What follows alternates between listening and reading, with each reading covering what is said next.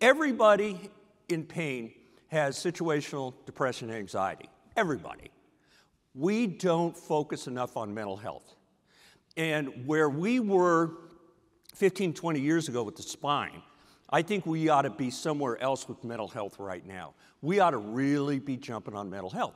It's what ketamine's all about. This is what ketamine is. It's rapid onset of changing that central nervous system.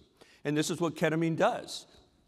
Ketamine affects mood, and it's an analgesic.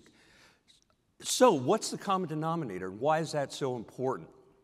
And why would we even be talking about ketamine at this meeting? Well, there's something called brain-derived neurotrophic factor. I'm going through this kind of fast because obviously it's only 10, 15 minutes.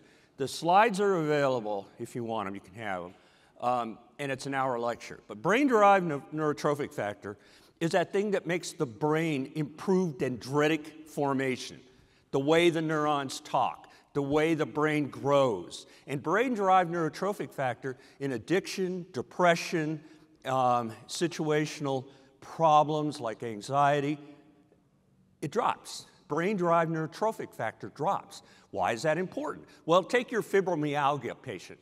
Fibromyalgia, interstitial cystitis, whatever you want to call it. Why do we always tell people get moving, exercise? Why does that help fibromyalgia? Because it rapidly raises brain-derived neurotrophic factor.